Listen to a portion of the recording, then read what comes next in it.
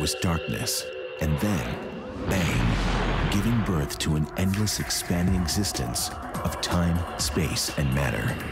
Now see further than we've ever imagined, beyond the limits of our existence, in a place we call the universe. In space, threats can come from any direction. Meteors from deep space, invisible but deadly bursts of radiation from the sun, otherworldly landslides from above, and Marsquakes from below. Outer space is the last place you want to be as a human being. What makes fire more deadly in orbit than on Earth? What happens to someone exposed to the harsh extremes of outer space? The saliva, the blood goes from a liquid state to a gaseous state. Buckle up and prepare for space disasters.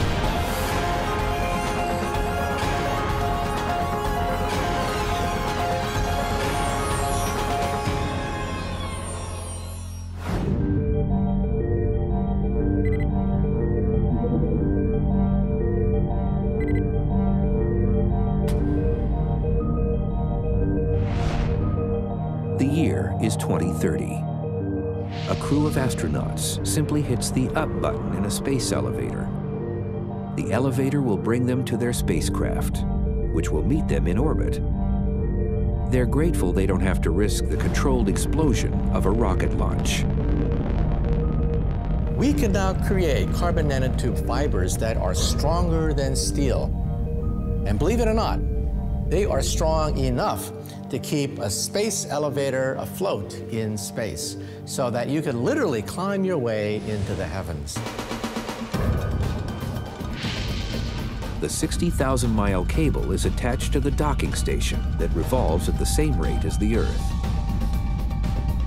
Just like a geosynchronous satellite, it stays over a fixed spot on the ground.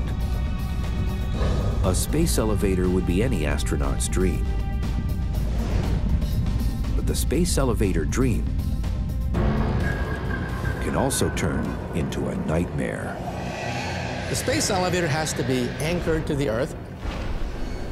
But what happens if you have storms and all of a sudden the moorings begin to snap? With the cable still attached up in space, it will start swinging wildly, striking objects hundreds of miles away in any direction. It's also possible that some type of guidance computer or thruster problem could knock the platform in space off course, snapping the cable at the top. If it happened while a crew is going up or down the cable, they would be in for the last ride of their lives. And the 60,000 miles of cable hurtling toward Earth is long enough to wrap itself around the planet almost 3 times at the equator, creating havoc over a wide area. It would be not only disastrous and dangerous for the people involved, the kinetic energy of something like that whipping through the atmosphere would be a menace to navigation. So it's going to have an inherent danger in it that any human system has. This is just one of many potential disasters facing future space explorers.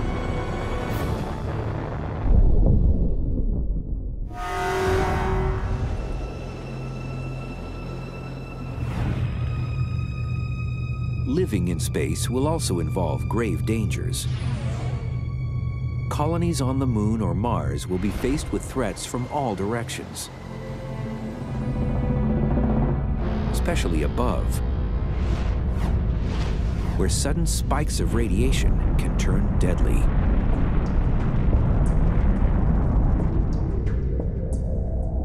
If we were walking around on the surface of the Moon, I would say our #1 concern should be solar flare. The sun erupts. The protons coming from that flare could kill an astronaut. There have been several flares over the last couple decades, which if we had had astronauts on the Moon just walking around in a spacesuit would have been lethal for them. On Earth, we're protected from most radiation. Earth's atmosphere and magnetic field are like a protective fence, letting only a fraction of particles through. On the Moon and Mars, you are directly in the firing line. The Moon has no atmosphere or magnetic field. Mars has very little atmosphere and only weak localized magnetic fields. NASA takes the solar flare threat seriously because it has already come close to killing Apollo astronauts. The Apollo lunar landing crews were quite fortunate.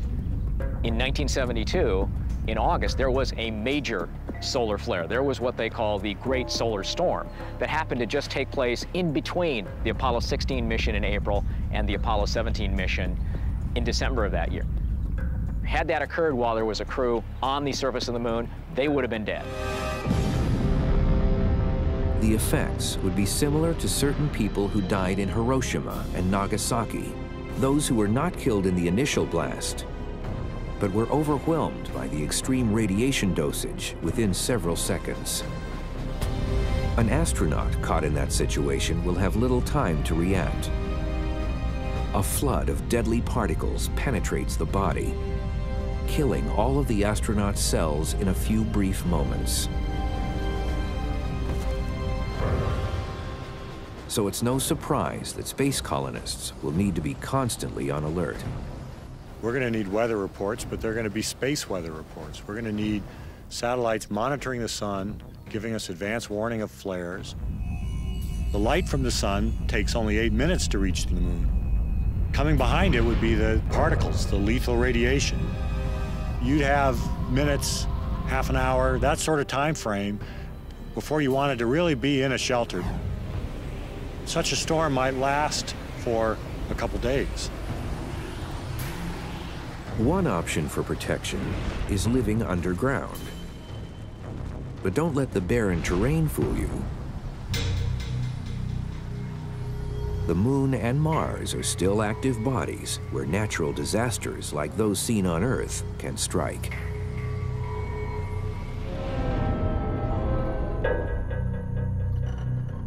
I'm here in the Mojave Desert in a cave created by a lava flow, underneath 5 or 6 feet of rocks. Well, being underground in a cave may be an option for habitation on the Moon or on Mars. On the surface of the Moon and Mars, there's radiation from the sun, there's cosmic radiation. On Mars, there's dust storms. If we're underground, well, we're safe from those hazards, but we have other hazards. Imagine being in this cave when there's quakes, rocks falling down, crushing us, pinning us. A Moon or Mars quake could also threaten an above-ground colony. The Moon and Mars don't have tectonic plates like the ones that cause most of Earth's quakes and volcanic eruptions, and there are no signs of active volcanoes. But the Moon and Mars do have hot cores. So as the pressure from that heat heads to the surface, the shaking starts. And where there's quakes, there's often another disaster. Just recently, we've seen a landslide occurring on Mars. It was captured with the cameras in orbit. So we know this does happen. And that can be hard to predict. We might put our base someplace which appears perfectly safe, and then a few years later realize that there's a landslide hazard. Scientists are still unsure what started the 2008 landslide near the North Pole of Mars. It was in an icy area, and researchers believe most of the slide material was ice. That's just the type of place a colony might be located to take advantage of converting the ice to drinkable water.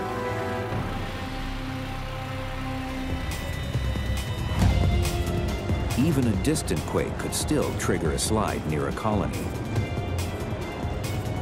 But what if a hidden fault line is running right under the buildings?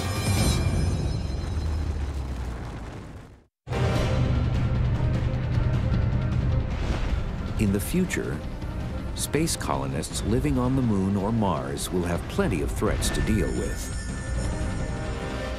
including natural disasters like moonquakes and Marsquakes. They're not active the way we're used to on Earth. They're active in different ways, and there may be unexpected ways that they could cause problems for us.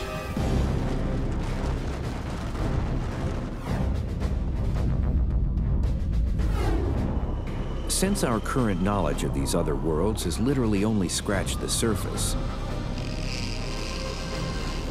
it's possible that in the future we could locate a base right over a fault line without realizing what's below. And since weight is always an issue when carrying things into space, the lightweight buildings could be quite vulnerable, especially the outer layer. If anything happens to that protective layer, that's trouble, very rapid trouble. As the gases stream out of the habitat, you've got to have a very efficient and quick procedure for getting into a spacesuit to survive that sort of decompression. Death would not be instantaneous if oxygen and atmospheric pressure inside the colony are suddenly lost. On Mars, there is a thin atmosphere, although it's not breathable, since it's mostly carbon dioxide. On the Moon, there is only the vacuum of space. But you'd still have a chance, as we've learned from industrial accidents in vacuum chambers on Earth. Exposure for maybe a minute or so is survivable. Now, if you stay in a vacuum long enough, there's not enough oxygen, so nitrogen that's saturated in your blood and your tissues comes out of solution and causes bubbles. That's decompression sickness. And also, if you hold your breath, you can get what they call pulmonary overinflation, and your lung ruptures into your bloodstream, and that's called an embolism. So there's multiple factors that can result in death from exposure to the vacuum of space.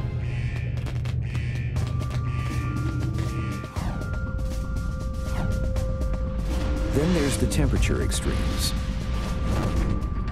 Temperatures on the Moon go from a high of about 240 degrees Fahrenheit down to around 290 below. Mars can get just as cold.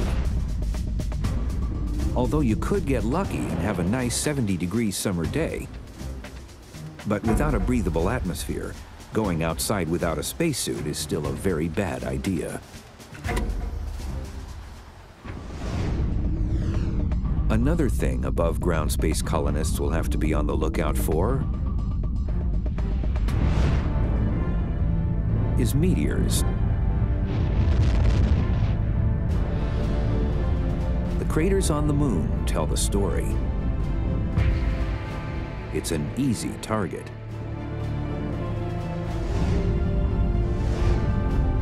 We're relatively comfortable down here underneath these layers of protection. We've got a thick atmosphere which absorbs and burns up meteorites. We go to the Moon, nothing. There's no thick atmosphere. We are exposed to everything that space is throwing at us. We go to Mars, there's a thin atmosphere, but it's not anywhere near as good as the Earth's. Again, we're exposed to what's coming in from space.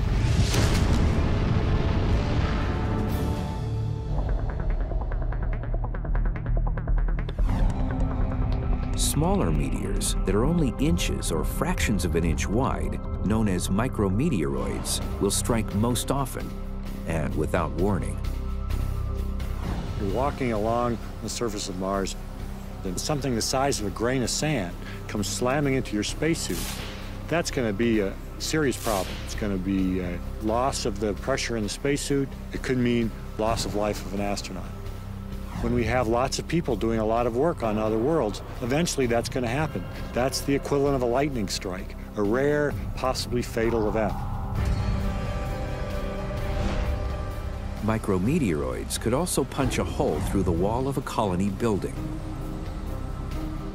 Like space stations, colonies will probably be built in a series of sections or modules. And just as crews have had to seal off sections of a space station in an emergency, colonists will likely do the same.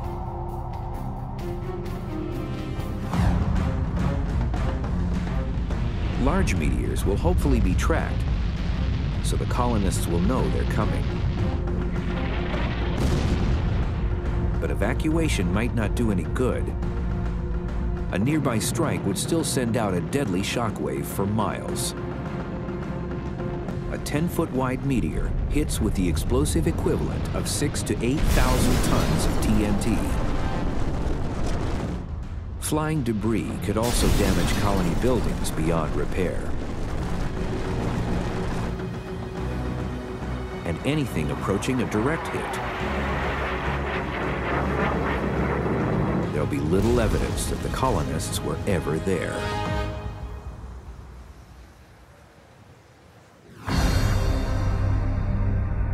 It's unlikely that colonists would live anywhere near one of Mars's volcanoes.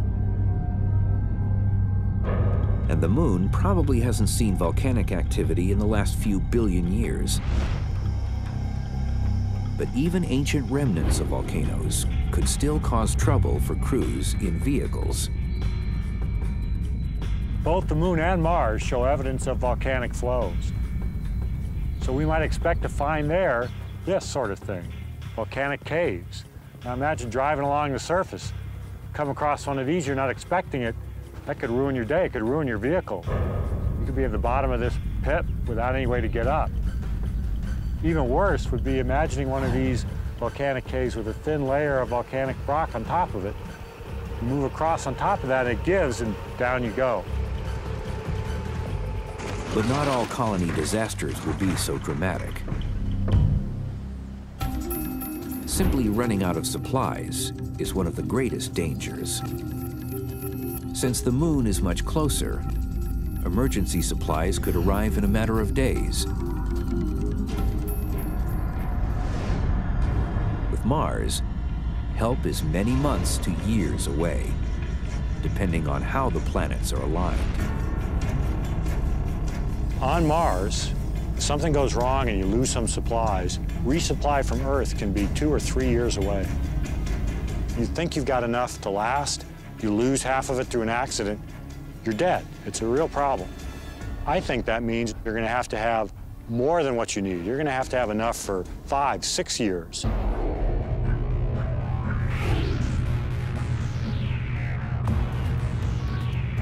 Living in space much closer to home, on space stations and longer shuttle flights, has already taught us a lot about the dangers of space. And fire is space crew enemy number 1. The reason fire is such a threat is because spacecraft traditionally have higher levels of oxygen than the atmosphere, certainly in higher concentrations, under pressure. They are also filled with electronic equipment. Electronic equipment puts out heat, and often there are sparks and arcs. It's a bad combination. Luckily, designers have made it easier for crews to put out fires where all of those miles of wire lurk behind the control panels. This is a mock-up of the Space Shuttle flight deck that we use for training of crews. If you look at the various panels we have, you will see small holes like this at various locations around it. And these are for fire extinguishers, so that if there is a fire behind one of these panels, you can put an extinguisher in there to extinguish the fire. Andrew Thomas knows a thing or two about fires in space. While on the Mir space station in 1998, a fire suddenly broke out. All the smoke was pumped right out into the cabin.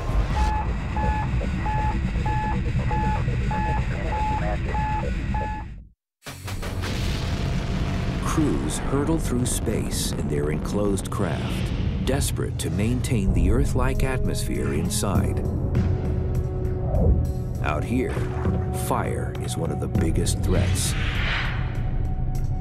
In 1998, NASA astronaut Andrew Thomas is on board the Mir space station with 2 Russian cosmonauts.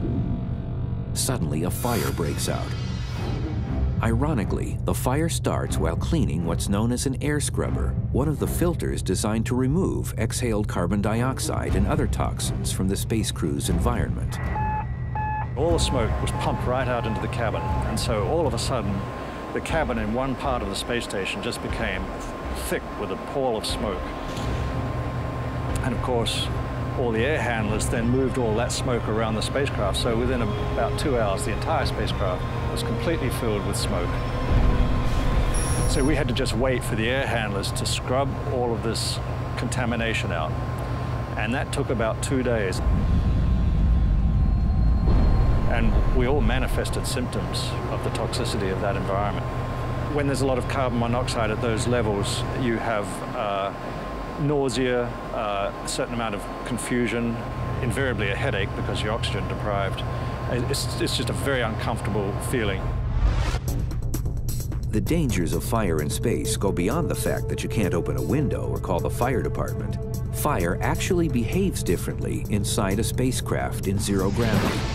What we are seeing is a candle flame. The bottom one is a candle in normal gravity. And as you can see, the flame moves up because buoyancy pushes the hot gases around the flame up. The top photograph is the same candle, but in the absence of gravity. Columbia Space Park for the module. A mist burn will be initiated here in about 15 seconds. The hot gases don't move up, and what you have is a spherical flame. There's the flame. So here's the initial light off for combustion module 2. So putting a smoke detector on the ceiling, like we do on Earth, doesn't work in space. Instead, detectors are located next to small suction devices that draw air and any smoke or other toxins toward the detector. To figure out just how dangerous fire is in space, Professor Fernandez-Peyo's team performs experiments in the University of California, Berkeley Combustion Lab and on KC-135 aircraft in short bursts of zero-G.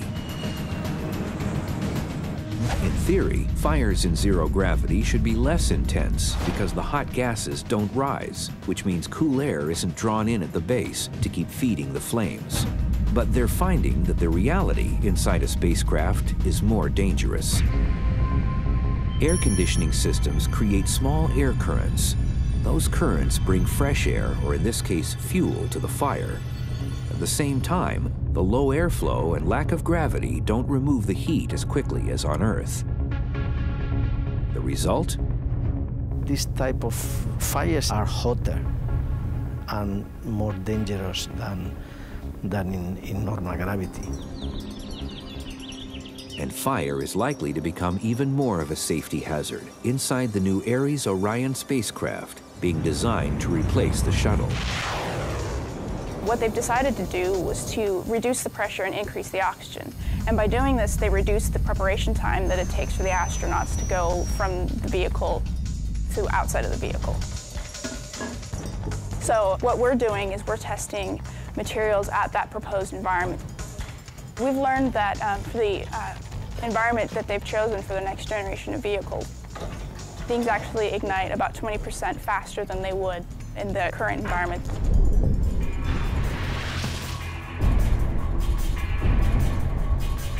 The combination of high oxygen content and low airflow means just about anything can catch fire, even metal. In a worst-case future scenario, a space station crew is unable to quickly extinguish a fire.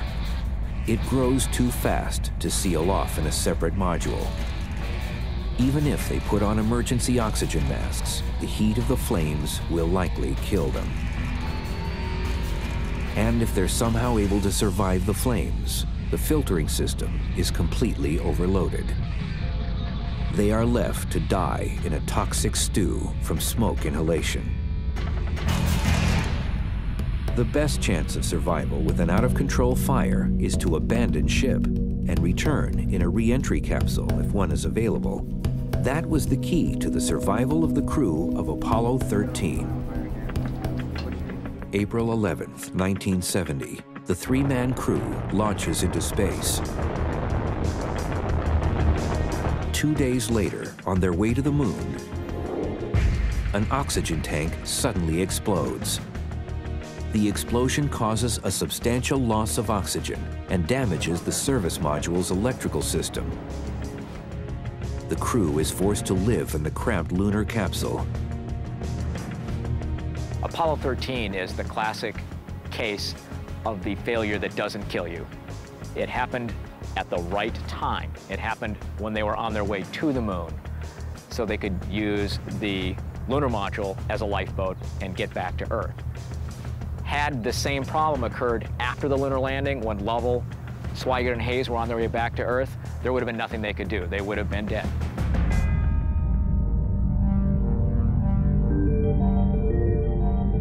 The threat of fire is especially high inside spacesuits. During spacewalks, also known as EVAs or extravehicular activity, the spacesuits need to be kept at low pressures. Working at a fraction of Earth's atmosphere is the key to flexibility.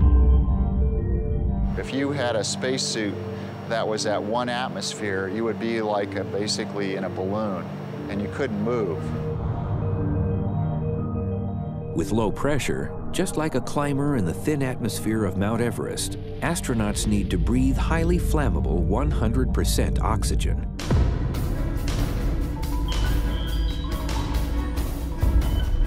This is an arm from the spacesuit. It was burned up in a fire in 1980 at Johnson Space Center. Just doing some checkout tests, pressurizing the system with the 2 different oxygen sources. And when this fire occurred, it was, quite a shock. People were standing nearby it, and someone was supposed to be in the suit the next day for a manned test, and it could have been a fatal fire. Even as it is, this suit is worth, at the time, $3.1 million. And it also took NASA $20 million to recover from this fire in terms of redesigning the suit. Extravehicular activity is dangerous for many other reasons as well. In fact, the world's first spacewalk almost ended in disaster. Alexei Leonov did the first spacewalk that any human did in 1965. But in the rush to accomplish that space spectacular and thereby beat the Americans, the Soviets took some shortcuts on the safety of the cosmonaut. And so he blew up like the Michelin Man. The suit became rigid. It couldn't handle the pressure differences between the breathable atmosphere inside and the vacuum of space. The problem is you've got a spacecraft in the Soyuz capsule that he was flying that's very small, and the hatch for it is even smaller. Ultimately, his response was to let a little bit of the air out and just deflate the thing enough so that he could crawl back in through the hatch. But he will tell you that to this day, that he wasn't sure he'd be able to make it. An astronaut having, like Leonov, to let the pressure out in order to be able to maneuver in it is in the same situation as a diver ascending from deep water too quickly. Nitrogen bubbles will form in your bloodstream and not only be painful, they'll kill you. And during EVAs, a simple thing such as an unsecured tether or a misfiring emergency thruster can also spell disaster. Being outside of a spacecraft on a spacewalk is the most dangerous thing an astronaut in orbit can do. One false move can be deadly, especially if that false move takes you away from the spacecraft. There was an instance on one of the Russian space stations, the Soyuz, where one of the crew members was not tethered, and he was in the airlock area watching the other crew member, and he slowly started to drift out, and the other cosmonaut saw him and grabbed him.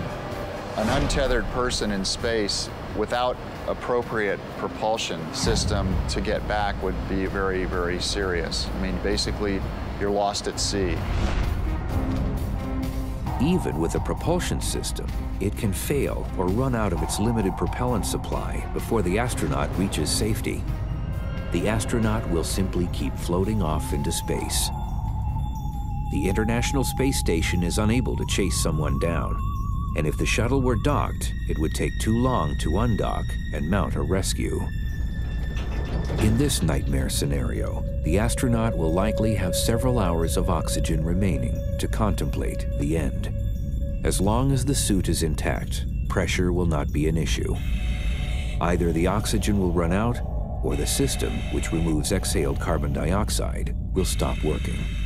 Either way, the astronaut will suffocate and continue floating into the emptiness of space.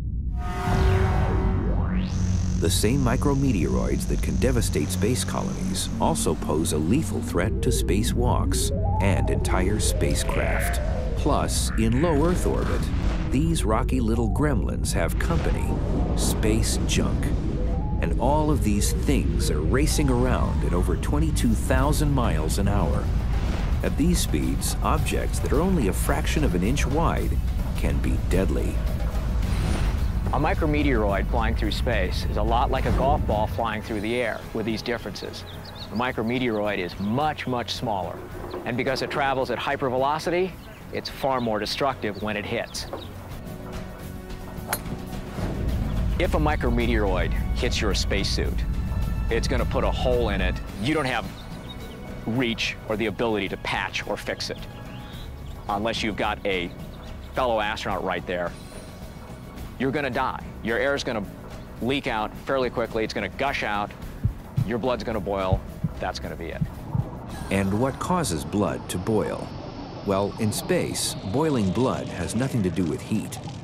It's all about the sudden lack of atmospheric pressure. The idea that blood boils is really a misnomer. The liquid in your body goes from a liquid state to a gaseous state. There have been many tales about what happens to an unprotected person in outer space. Here's the real story. As the vacuum of space fills the spacewalker's leaking suit, the liquid parts of the tongue and eyes begin to bubble, along with all of the saliva, internal fluids, and blood. As the blood turns to gas, oxygen no longer travels to the brain or anywhere else. The brain shuts down within about 15 seconds, leaving the victim unconscious. Soon after, the rest of the cells in the body die. Temperature extremes could also play a role, since the sunlit areas of space reach 250 degrees Fahrenheit, and the shaded areas quickly plummet to 250 degrees below zero. And just how big a hole is too big for a spacesuit? You're really asking a very small amount of material to stop a particle that could be coming in at 7 kilometers per second. You can see the entry hole from the test, and it has many, many layers, ending with what's called the bladder. And this is a pressure retaining layer. That's about a 2 to 3 millimeter hole, a 4 millimeter for an EVA suit on the soft goods. This material would be considered catastrophic.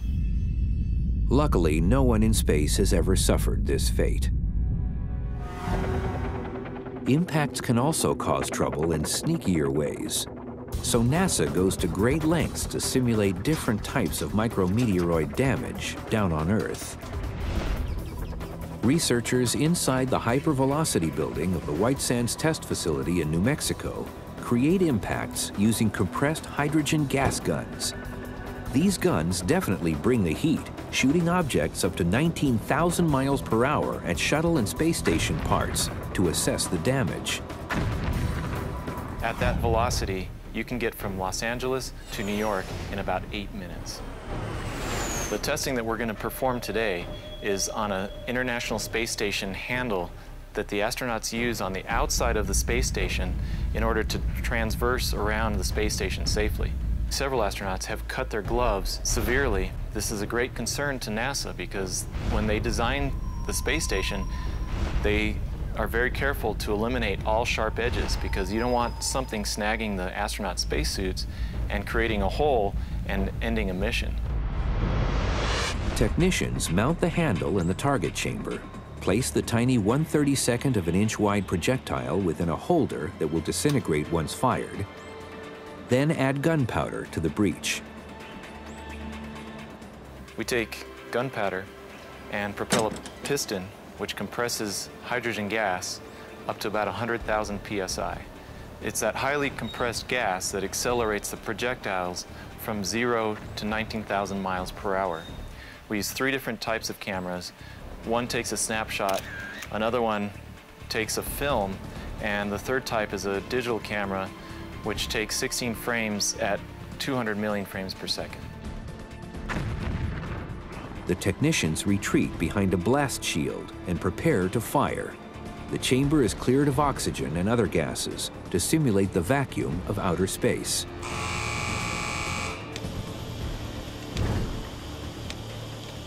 Now, the moment of truth. How much damage did this simulated micrometeoroid cause? Even though it is a small impact, there's enough of a lip with enough structure so that an astronaut could catch their glove on such a lip and cause a tear in their glove. And if a projectile only 1/32 of an inch wide can cause this type of damage, you won't believe what a larger object can do. At the NASA White Sands Test Facility in New Mexico, researchers load small projectiles into huge guns. The projectiles simulate micrometeoroids and space junk. They slam into spacecraft parts at up to 19,000 miles an hour, creating disasters on Earth to better understand disasters in space. At such incredibly high speeds, a very small object can cause very big trouble. I'm standing inside of our largest target chamber of our 1-inch gun. The gun is 175 feet long and can launch up to a 3/4 inch size projectile. I'm holding a target that was impacted with a 5/8 inch projectile, and as you can see, this is the entry hole, and it went all the way through the test article. An impact of this size would be a catastrophic event in space.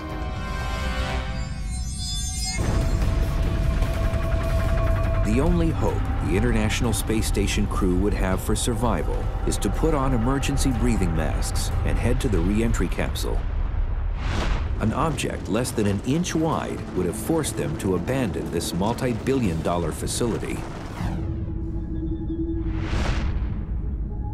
That type of scenario is the reason why crews are constantly adding extra layers of protection to the outside of the space station.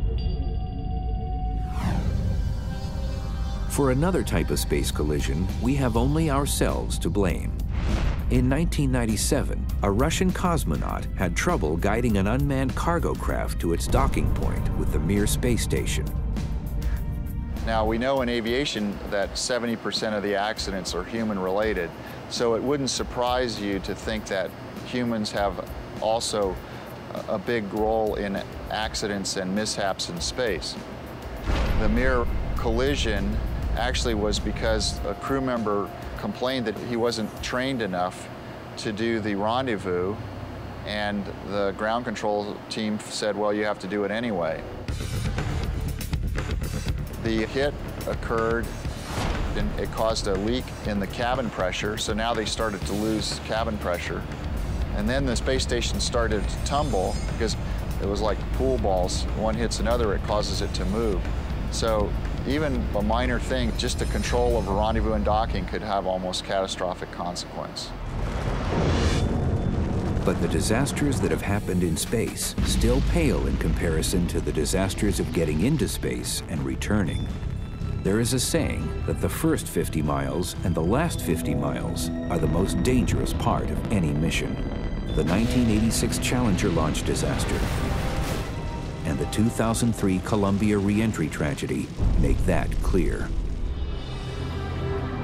But if we're ever going to travel beyond our solar system, we're going to need to move beyond our current rocket technology. One possibility that both thrills and terrifies is known as an antimatter engine. Inside massive particle accelerators, scientists have created minute amounts of antimatter, which is made of atoms that have the opposite charges of normal atoms. So with antimatter, the electrons are positive and the protons are negative. When matter and antimatter come into contact, they annihilate each other, releasing tremendous amounts of energy. Antimatter engines have a 100% conversion rate of matter into energy. Realize that even an atomic bomb is only 1% efficient. Only 1% of the mass of an atomic bomb is converted to energy. In an antimatter engine, we're talking about nearly 100% of the mass converted into energy. It is, for the next century, the propulsion system of choice. But there's a problem. A teaspoon of antimatter might be able to propel us across the solar system. But that same teaspoon also has the power to destroy an entire city. And once a spacecraft is out in deep space, simple accidents can suddenly tip the balance from life to death. As we venture to Mars and beyond, with journeys lasting years at a time, the chances of becoming stranded in space will become much greater. For example, on a flight to Mars, what if a micrometeoroid punches an oxygen tank? What if you just are simply running out of breathable air? There is nothing you can do. You can die graciously is what you can do, however long it takes. Another source of disasters, especially with journeys measured in years, is something that many people overlook. One thing we forget is our fellow man, our fellow astronauts. If you're cooped up in this tiny little space capsule for, let's say, a year at a time going to Mars or years going into deep space, you can go crazy. You can get claustrophobic. The guy next door could really get on your nerves and you want to strangle him after a certain point. Although the incidents aren't highly publicized, crew members have had problems getting along in the past with dangerous results. There was at least one Soviet space station crew of the 1970s that didn't get along pretty famously and actually supposedly had a fist fight. These stresses are going to manifest themselves on these long-duration missions. Anybody who thinks they aren't is fooling himself. And to make things even more interesting, Russian cosmonauts supposedly have firearms stowed on board as a precaution after an extremely off-course landing in 1965. The crew landed up in the woods in Siberia and were there for about 3 days. And they had to fight off wolves until they were rescued. After that particular mission, the Soviets decided that they were going to put a sawed-off shotgun in every Soyuz capsule in case something like that happened again. The cosmonauts are now rumored to have handguns stored in emergency kits. But no one is eager to offer any official details of guns in space. And the risk of having a weapon aboard isn't just a concern if tempers flare. There is actually a documented case of a payload specialist who flew on a shuttle flight whose experiment failed, and he spent his whole life getting this experiment ready. It failed, and he actually talked about killing himself.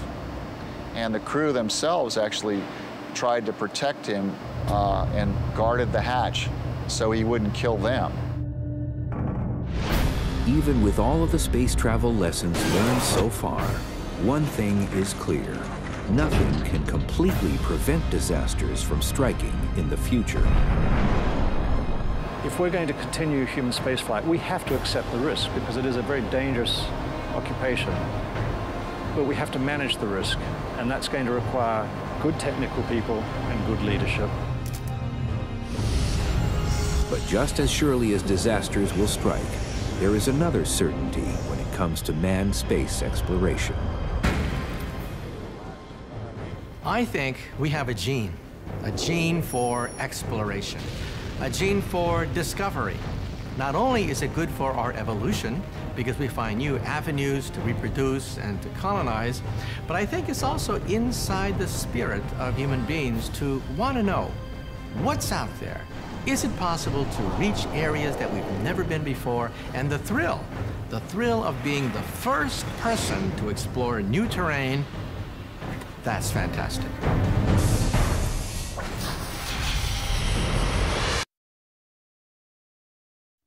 In the beginning, there was darkness, and then, bang, giving birth to an endless expanding existence of time, space, and matter. Now see further than we've ever imagined, beyond the limits of our existence, in a place we call the universe.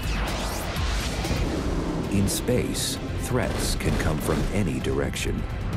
Meteors from deep space, invisible but deadly bursts of radiation from the sun, otherworldly landslides from above, and Marsquakes from below. Outer space is the last place you want to be as a human being.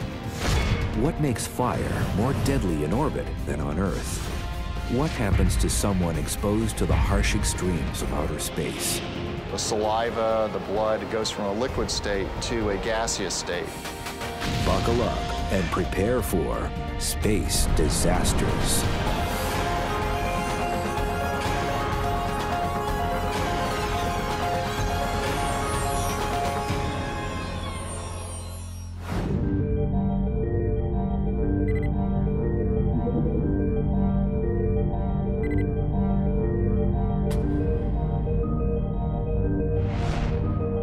The year is 2030.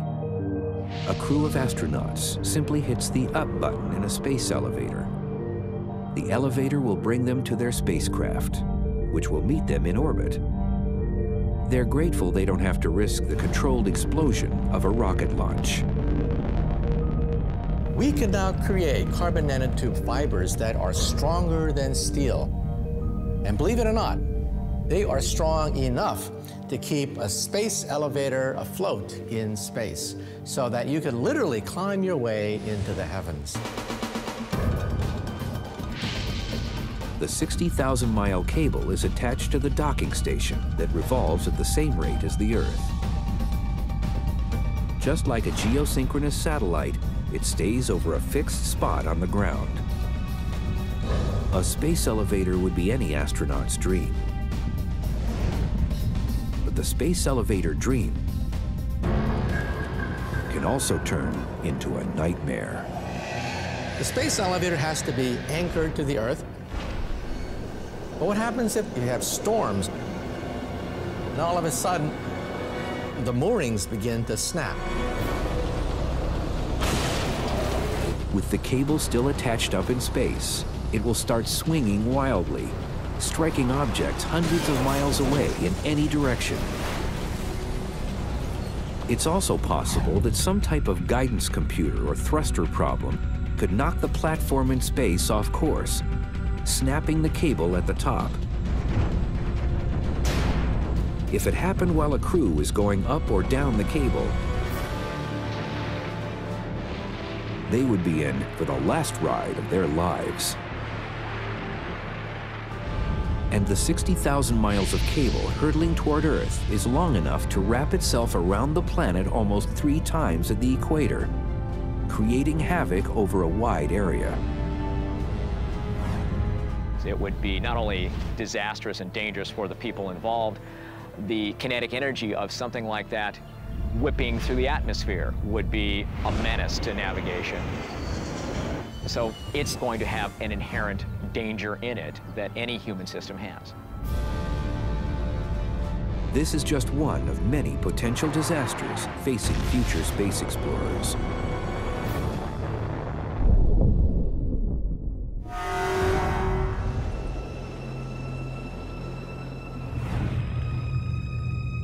Living in space will also involve grave dangers.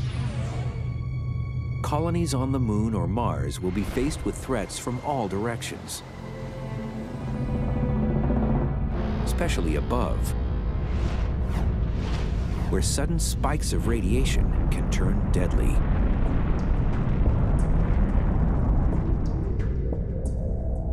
If we were walking around on the surface of the Moon, I would say our #1 concern should be solar flare. The sun erupts. The protons coming from that flare could kill an astronaut. There have been several flares over the last couple decades, which if we had had astronauts on the Moon just walking around in a spacesuit would have been lethal for them. On Earth, we're protected from most radiation. Earth's atmosphere and magnetic field are like a protective fence, letting only a fraction of particles through. On the Moon and Mars, you are directly in the firing line. The Moon has no atmosphere or magnetic field. Mars has very little atmosphere and only weak localized magnetic fields. NASA takes the solar flare threat seriously because it has already come close to killing Apollo astronauts. The Apollo lunar landing crews were quite fortunate. In 1972, in August, there was a major solar flare. There was what they call the Great Solar Storm that happened to just take place in between the Apollo 16 mission in April and the Apollo 17 mission in December of that year. Had that occurred while there was a crew on the surface of the moon, they would have been dead. The effects would be similar to certain people who died in Hiroshima and Nagasaki, those who were not killed in the initial blast, but were overwhelmed by the extreme radiation dosage within several seconds. An astronaut caught in that situation will have little time to react. A flood of deadly particles penetrates the body, killing all of the astronaut's cells in a few brief moments. So it's no surprise that space colonists will need to be constantly on alert. We're going to need weather reports, but they're going to be space weather reports. We're going to need satellites monitoring the sun, giving us advance warning of flares. The light from the sun takes only 8 minutes to reach the moon. Coming behind it would be the particles, the lethal radiation. You'd have minutes, half an hour, that sort of time frame before you wanted to really be in a shelter. Such a storm might last for a couple days. One option for protection is living underground. But don't let the barren terrain fool you. The Moon and Mars are still active bodies where natural disasters like those seen on Earth can strike.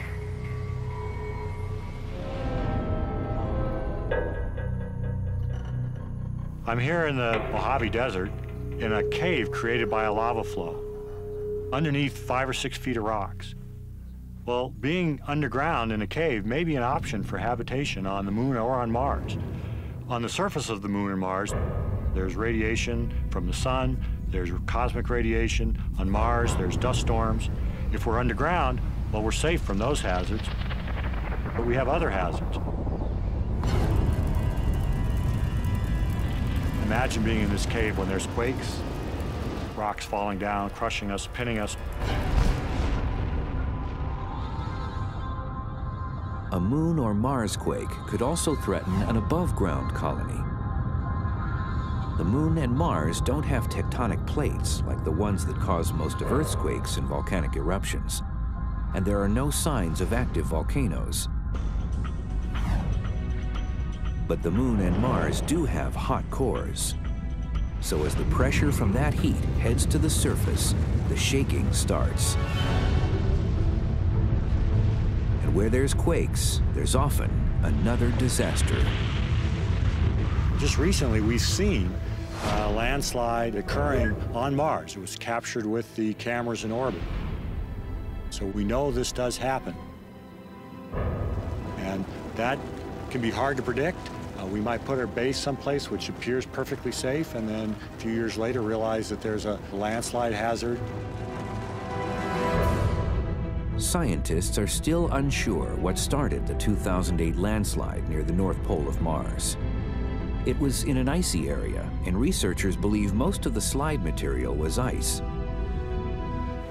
That's just the type of place a colony might be located to take advantage of converting the ice to drinkable water.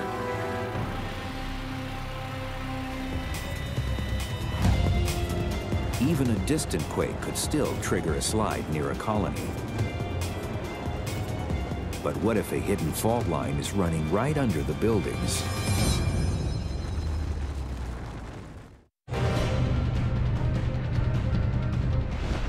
In the future, space colonists living on the Moon or Mars will have plenty of threats to deal with, including natural disasters like moonquakes and Marsquakes. They're not active the way we're used to on Earth. They're active in different ways, and there may be unexpected ways that they could cause problems for us.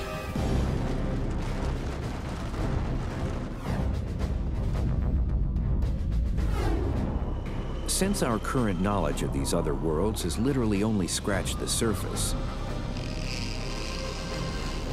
it's possible that in the future we could locate a base right over a fault line without realizing what's below. And since weight is always an issue when carrying things into space, the lightweight buildings could be quite vulnerable, especially the outer layer. If anything happens to that protective layer, that's trouble, very rapid trouble, as the gases stream out of the habitat. You've got to have a very efficient and quick procedure for getting into a spacesuit to survive that sort of decompression. Death would not be instantaneous if oxygen and atmospheric pressure inside the colony are suddenly lost. On Mars, there is a thin atmosphere, although it's not breathable, since it's mostly carbon dioxide. On the Moon, there is only the vacuum of space. But you'd still have a chance, as we've learned from industrial accidents in vacuum chambers on Earth. Exposure for maybe a minute or so is survivable. Now, if you stay in a vacuum long enough, there's not enough oxygen, so nitrogen that's saturated in your blood and your tissues comes out of solution and causes bubbles. That's decompression sickness. And also, if you hold your breath, you can get what they call pulmonary overinflation, and your lung ruptures into your bloodstream, and that's called an embolism. So there's multiple factors that can result in death from exposure to the vacuum of space.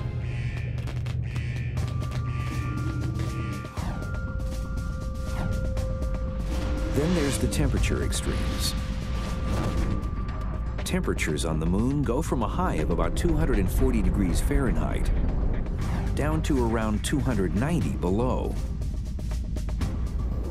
Mars can get just as cold.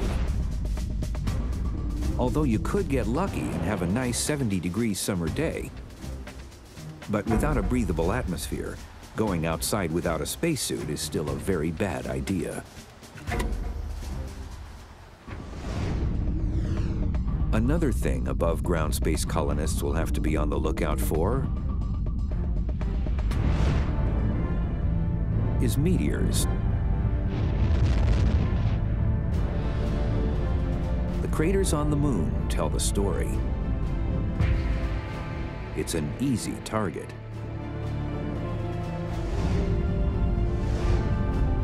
We're relatively comfortable down here underneath these layers of protection. We've got a thick atmosphere which absorbs and burns up meteorites. We go to the Moon, nothing.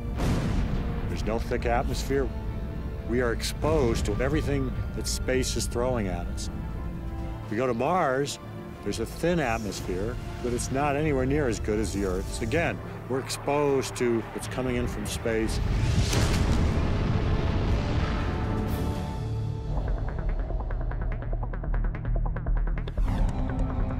Smaller meteors that are only inches or fractions of an inch wide, known as micrometeoroids, will strike most often and without warning. You're walking along the surface of Mars, and something the size of a grain of sand comes slamming into your spacesuit. That's going to be a serious problem. It's going to be a loss of the pressure in the spacesuit. It could mean loss of life of an astronaut. When we have lots of people doing a lot of work on other worlds, eventually that's going to happen. That's the equivalent of a lightning strike, a rare, possibly fatal event. Micrometeoroids could also punch a hole through the wall of a colony building. Like space stations, colonies will probably be built in a series of sections or modules. And just as crews have had to seal off sections of a space station in an emergency, colonists will likely do the same.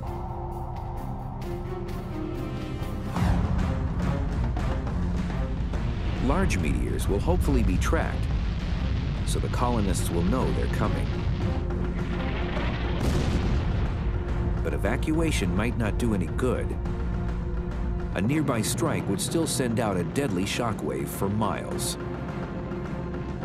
a 10-foot wide meteor hits with the explosive equivalent of 6,000 to 8,000 tons of TNT. Flying debris could also damage colony buildings beyond repair. And anything approaching a direct hit, there'll be little evidence that the colonists were ever there.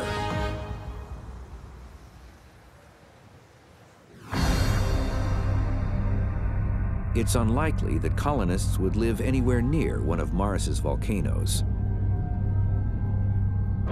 And the moon probably hasn't seen volcanic activity in the last few billion years. But even ancient remnants of volcanoes could still cause trouble for crews in vehicles. Both the moon and Mars show evidence of volcanic flows. So we might expect to find there this sort of thing. Volcanic caves. Now imagine driving along the surface, come across one of these, you're not expecting it. That could ruin your day, it could ruin your vehicle. You could be at the bottom of this pit without any way to get up. Even worse would be imagining one of these volcanic caves with a thin layer of volcanic rock on top of it. You move across on top of that, it gives, and down you go. But not all colony disasters will be so dramatic. Simply running out of supplies is one of the greatest dangers. Since the moon is much closer, emergency supplies could arrive in a matter of days. With Mars, help is many months to years away, depending on how the planets are aligned. On Mars, if something goes wrong and you lose some supplies, resupply from Earth can be 2 or 3 years away. You think you've got enough to last, you lose half of it through an accident, you're dead. It's a real problem. I think that means you're going to have more than what you need. You're going to have enough for 5, 6 years.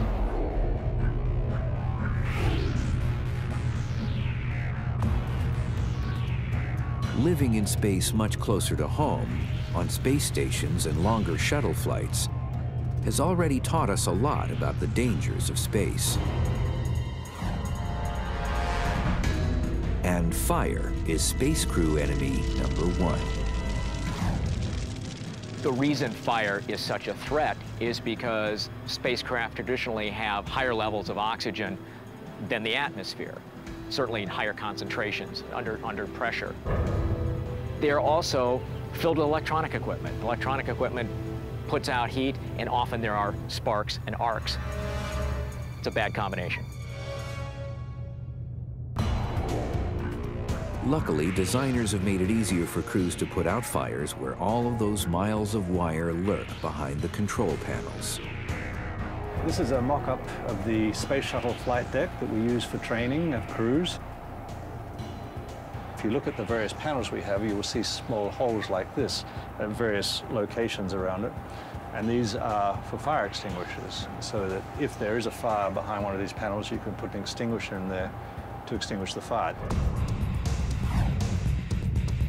Andrew Thomas knows a thing or two about fires in space. While on the Mir space station in 1998, a fire suddenly broke out.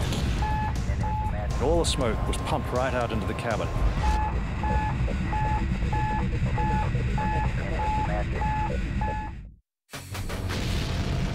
Crews hurtled through space in their enclosed craft, desperate to maintain the Earth-like atmosphere inside.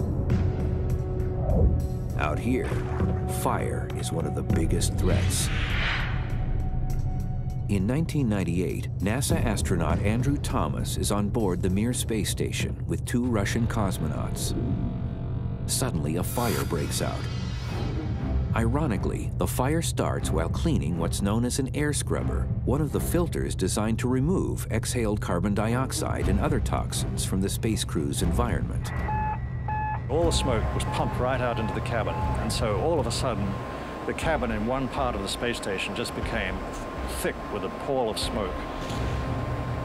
And of course, all the air handlers then moved all that smoke around the spacecraft, so within about 2 hours, the entire spacecraft was completely filled with smoke. So we had to just wait for the air handlers to scrub all of this contamination out. And that took about 2 days. And we all manifested symptoms of the toxicity of that environment. When there's a lot of carbon monoxide at those levels, you have nausea, a certain amount of confusion, invariably a headache because you're oxygen deprived. It's just a very uncomfortable feeling. The dangers of fire in space go beyond the fact that you can't open a window or call the fire department. Fire actually behaves differently inside a spacecraft in zero gravity. What we are seeing is a candle flame. The bottom one is a candle in normal gravity. And as you can see, the flame moves up because buoyancy pushes the hot gases around the flame up. The top photograph is the same candle, but in the absence of gravity. Columbia Space Park for the module. A mist burn will be initiated here in about 15 seconds. The hot gases don't move up, and what you have is an spherical flame. There's the flame. So here's the initial light off for combustion module 2. So putting a smoke detector on the ceiling, like we do on Earth, doesn't work in space. Instead, detectors are located next to small suction devices that draw air and any smoke or other toxins toward the detector. To figure out just how dangerous fire is in space, Professor Fernandez-Peyo's team performs experiments in the University of California, Berkeley Combustion Lab and on KC-135 aircraft in short bursts of zero-G. In theory, fires in zero gravity should be less intense because the hot gases don't rise, which means cool air isn't drawn in at the base to keep feeding the flames. But they're finding that the reality inside a spacecraft is more dangerous. Air conditioning systems create small air currents. Those currents bring fresh air, or in this case, fuel, to the fire. At the same time, the low airflow and lack of gravity don't remove the heat as quickly as on Earth. The result? This type of fires are hotter and more dangerous than in normal gravity. And fire is likely to become even more of a safety hazard inside the new Ares Orion spacecraft being designed to replace the shuttle. What they've decided to do was to reduce the pressure and increase the oxygen. And by doing this, they reduce the preparation time that it takes for the astronauts to go from the vehicle to outside of the vehicle. So what we're doing is we're testing materials at that proposed environment. We've learned that for the environment that they've chosen for the next generation of vehicles, things actually ignite about 20% faster than they would in the current environment.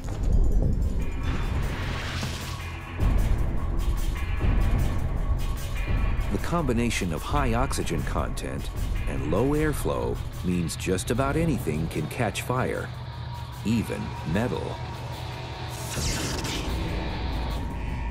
In a worst-case future scenario, a space station crew is unable to quickly extinguish a fire.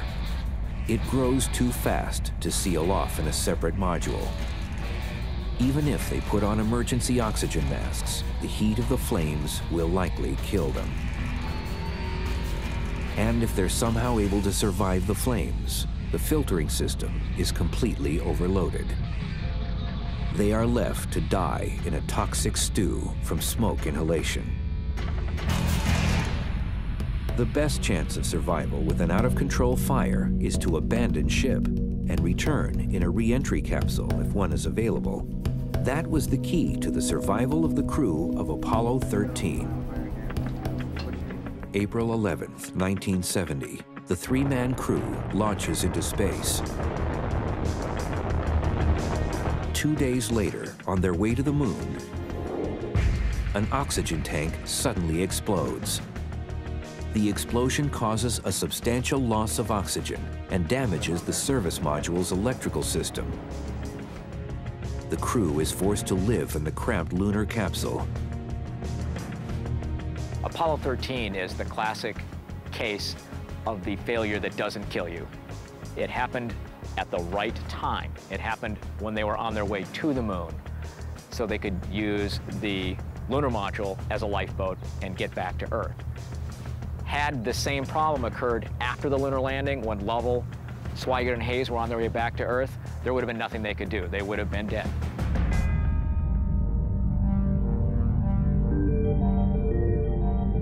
The threat of fire is especially high inside spacesuits. During spacewalks, also known as EVAs or extravehicular activity, the spacesuits need to be kept at low pressures. Working in a fraction of Earth's atmosphere is the key to flexibility. If you had a spacesuit that was at 1 atmosphere, you would be like basically in a balloon, and you couldn't move. With low pressure, just like a climber in the thin atmosphere of Mount Everest, astronauts need to breathe highly flammable 100% oxygen.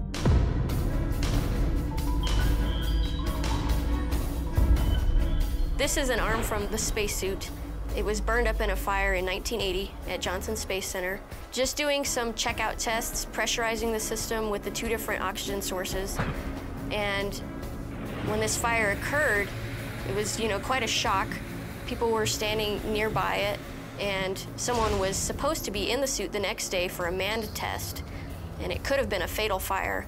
Even as it is, this suit is worth, at the time, $3.1 million. And it also took NASA $20 million to recover from this fire in terms of redesigning the suit. Extravehicular activity is dangerous for many other reasons as well. In fact, the world's first spacewalk almost ended in disaster. Alexei Leonov did the first spacewalk that any human did in 1965. But in the rush to accomplish that space spectacular and thereby beat the Americans, the Soviets took some shortcuts on the safety of the cosmonaut. And so he blew up like the Michelin Man. The suit became rigid. It couldn't handle the pressure differences between the breathable atmosphere inside and the vacuum of space. The problem is you've got a spacecraft in the Soyuz capsule that he was flying that's very small, and the hatch for it is even smaller. Ultimately, his response was to let a little bit of the air out and just deflate the thing enough so that he could crawl back in through the hatch. But he will tell you that to this day, that he wasn't sure he'd be able to make it. An astronaut having, like Leonov, to let the pressure out in order to be able to maneuver in it is in the same situation as a diver ascending from deep water too quickly. Nitrogen bubbles will form in your bloodstream and not only be painful, they'll kill you. And during EVAs, a simple thing such as an unsecured tether or a misfiring emergency thruster can also spell disaster. Being outside of a spacecraft on a spacewalk is the most dangerous thing an astronaut in orbit can do. One false move can be deadly, especially if that false move takes you away from the spacecraft. There was an instance on one of the Russian space stations, the Soyuz, where one of the crew members was not tethered and he was in the airlock area watching the other crew member, and he slowly started to drift out, and the other cosmonaut saw him and grabbed him. An untethered person in space without appropriate propulsion system to get back would be very, very serious. I mean, basically, you're lost at sea. Even with a propulsion system, it can fail or run out of its limited propellant supply before the astronaut reaches safety. The astronaut will simply keep floating off into space. The International Space Station is unable to chase someone down, and if the shuttle were docked, it would take too long to undock and mount a rescue. In this nightmare scenario, the astronaut will likely have several hours of oxygen remaining to contemplate the end. As long as the suit is intact, pressure will not be an issue. Either the oxygen will run out, or the system, which removes exhaled carbon dioxide, will stop working. Either way, the astronaut will suffocate and continue floating into the emptiness of space. The same micrometeoroids that can devastate space colonies also pose a lethal threat to spacewalks and entire spacecraft. Plus, in low Earth orbit, these rocky little gremlins have company, space junk. And all of these things are racing around at over 22,000 miles an hour. At these speeds, objects that are only a fraction of an inch wide can be deadly. A micrometeoroid flying through space is a lot like a golf ball flying through the air, with these differences. The micrometeoroid is much, much smaller. And because it travels at hypervelocity, it's far more destructive when it hits. If a micrometeoroid hits your spacesuit, it's going to put a hole in it. You don't have reach or the ability to patch or fix it, unless you've got a fellow astronaut right there. You're going to die. Your air is going to leak out fairly quickly. It's going to gush out. Your blood's going to boil. That's going to be it. And what causes blood to boil? Well, in space, boiling blood has nothing to do with heat. It's all about the sudden lack of atmospheric pressure. The idea that blood boils is really a misnomer. The liquid in your body goes from a liquid state to a gaseous state. There have been many tales about what happens to an unprotected person in outer space. Here's the real story. As the vacuum of space fills the spacewalker's leaking suit, the liquid parts of the tongue and eyes begin to bubble, along with all of the saliva, internal fluids, and blood. As the blood turns to gas, oxygen no longer travels to the brain or anywhere else. The brain shuts down within about 15 seconds, leaving the victim unconscious. Soon after, the rest of the cells in the body die. Temperature extremes could also play a role, since the sunlit areas of space reach 250 degrees Fahrenheit, and the shaded areas quickly plummet to 250 degrees below zero. And just how big a hole is too big for a spacesuit? You're really asking a very small amount of material to stop a particle that could be coming in at 7 kilometers per second. You can see the entry hole from the test, and it has many, many layers, ending with what's called the bladder, and this is a pressure retaining layer. That's about a 2 to 3 millimeter hole, a 4 millimeter for an EVA suit on the soft goods. This material would be considered catastrophic. Luckily, no one in space has ever suffered this fate. Impacts can also cause trouble in sneakier ways. So NASA goes to great lengths to simulate different types of micrometeoroid damage down on Earth. Researchers inside the hypervelocity building of the White Sands Test Facility in New Mexico create impacts using compressed hydrogen gas guns. These guns definitely bring the heat, shooting objects up to 19,000 miles per hour at shuttle and space station parts to assess the damage. At that velocity, you can get from Los Angeles to New York in about 8 minutes.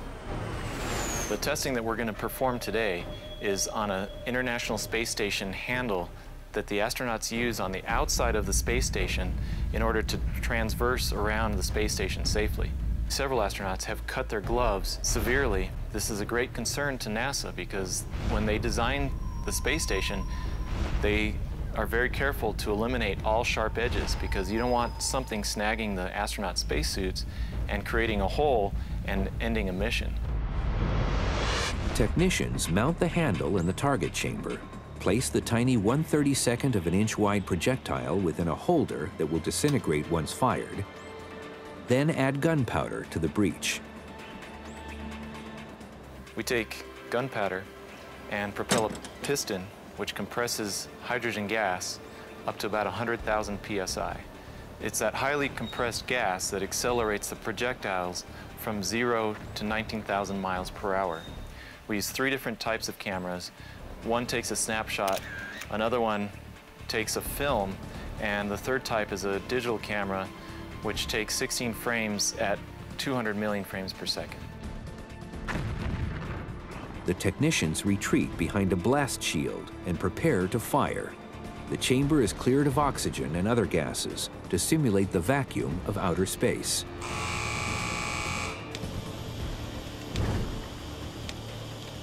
Now, the moment of truth. How much damage did this simulated micrometeoroid cause? Even though it is a small impact, there's enough of a lip with enough structure so that an astronaut could catch their glove on such a lip and cause a tear in their glove. And if a projectile only 1/32 of an inch wide can cause this type of damage, you won't believe what a larger object can do. At the NASA White Sands Test Facility in New Mexico, researchers load small projectiles into huge guns. The projectiles simulate micrometeoroids and space junk. They slam into spacecraft parts at up to 19,000 miles an hour, creating disasters on Earth to better understand disasters in space. At such incredibly high speeds, a very small object can cause very big trouble. I'm standing inside of our largest target chamber of our 1-inch gun. The gun is 175 feet long and can launch up to a 3/4 inch size projectile. I'm holding a target that was impacted with a 5/8 inch projectile, and as you can see, this is the entry hole, and it went all the way through the test article. An impact of this size would be a catastrophic event in space.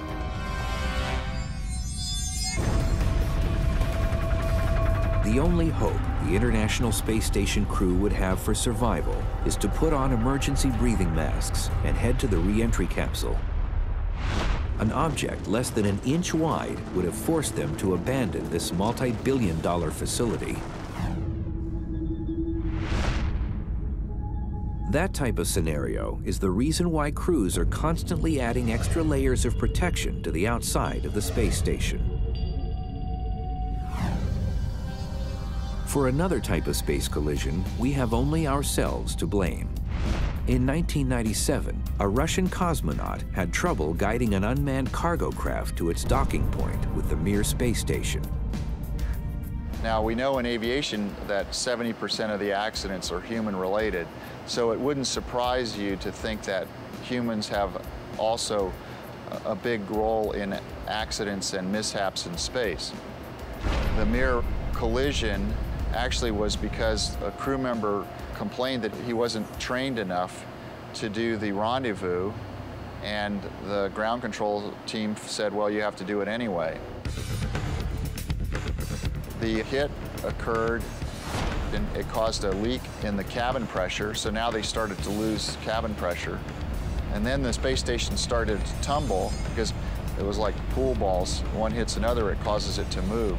So even a minor thing, just the control of a rendezvous and docking could have almost catastrophic consequence. But the disasters that have happened in space still pale in comparison to the disasters of getting into space and returning. There is a saying that the first 50 miles and the last 50 miles are the most dangerous part of any mission. The 1986 Challenger launch disaster and the 2003 Columbia re-entry tragedy make that clear. But if we're ever going to travel beyond our solar system, we're going to need to move beyond our current rocket technology. One possibility that both thrills and terrifies is known as an antimatter engine. Inside massive particle accelerators, scientists have created minute amounts of antimatter, which is made of atoms that have the opposite charges of normal atoms. So with antimatter, the electrons are positive and the protons are negative.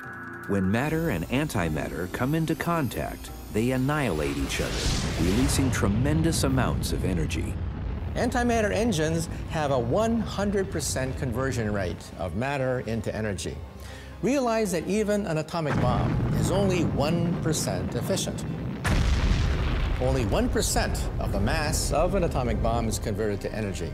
In an antimatter engine, we're talking about nearly 100% of the mass converted into energy. It is, for the next century, the propulsion system of choice. But there's a problem.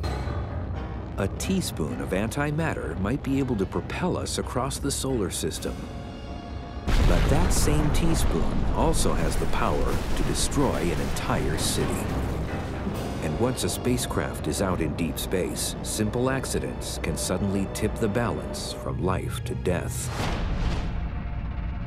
As we venture to Mars and beyond, with journeys lasting years at a time, the chances of becoming stranded in space will become much greater. For example, on a flight to Mars, what if a micrometeoroid punches an oxygen tank? What if you just are simply running out of breathable air?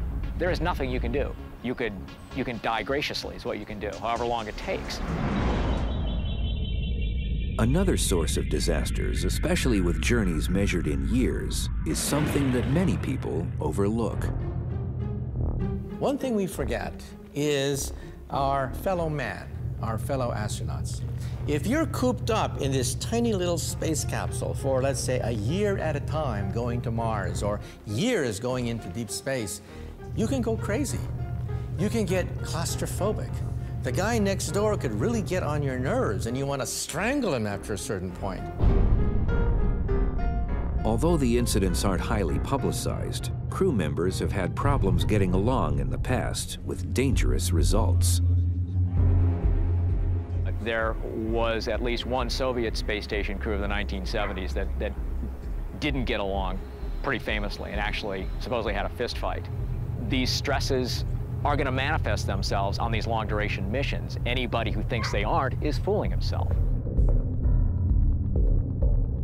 And to make things even more interesting, Russian cosmonauts supposedly have firearms stowed on board as a precaution after an extremely off-course landing in 1965. The crew landed up in the woods in Siberia and were there for about 3 days. And they had to fight off wolves until they were rescued. After that particular mission, the Soviets decided that they were going to put a sawed-off shotgun in every Soyuz capsule in case something like that happened again. The cosmonauts are now rumored to have handguns stored in emergency kits. But no one is eager to offer any official details of guns in space. And the risk of having a weapon aboard isn't just a concern if tempers flare. There is actually a documented case of a payload specialist who flew on a shuttle flight, whose experiment failed, and he spent his whole life getting this experiment ready. It failed, and he actually talked about killing himself. And the crew themselves actually tried to protect him and guarded the hatch so he wouldn't kill them. Even with all of the space travel lessons learned so far, one thing is clear. Nothing can completely prevent disasters from striking in the future. If we're going to continue human spaceflight, we have to accept the risk because it is a very dangerous occupation. But we have to manage the risk, and that's going to require good technical people and good leadership. But just as surely as disasters will strike, there is another certainty when it comes to manned space exploration. I think we have a gene for exploration, a gene for discovery. Not only is it good for our evolution, because we find new avenues to reproduce and to colonize, but I think it's also inside the spirit of human beings to want to know what's out there. Is it possible to reach areas that we've never been before? And the thrill of being the first person to explore new terrain